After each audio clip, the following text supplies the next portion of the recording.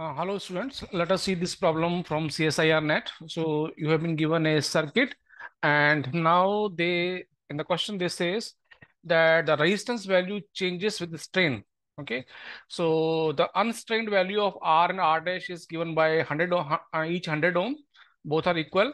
And now we have to calculate the uh, VAB, okay, voltage across terminal A and B when the strain is applied. And it says when we apply the strain, the resistance of R increases by delta R and the resistance of R dash decreases by same amount minus delta R. So in that condition, the VAB is given, okay? VAB is given and we have to find the value of delta R. So I repeat the question.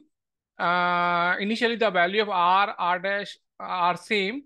So if you apply the voltage in the circuit, VABB, okay, so VB is the voltage across R dash, VA is the resistance across R, because R dash are both same, okay, and the circuit is symmetric, so the VAB will become 0.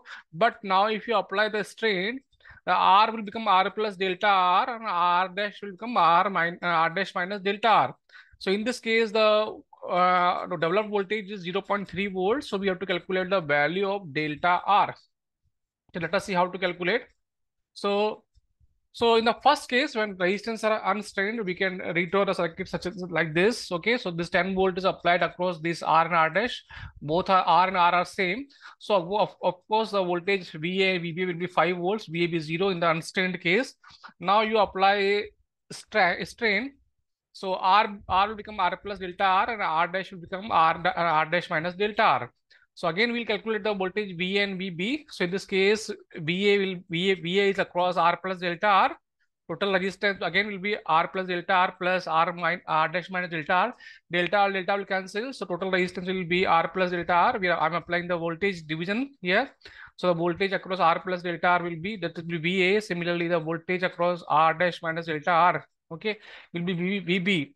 Now the difference of voltage VAB is given. Okay, by solving this one, I can find the value of delta R is 3 ohm. I hope you understand the question. Thank you very much.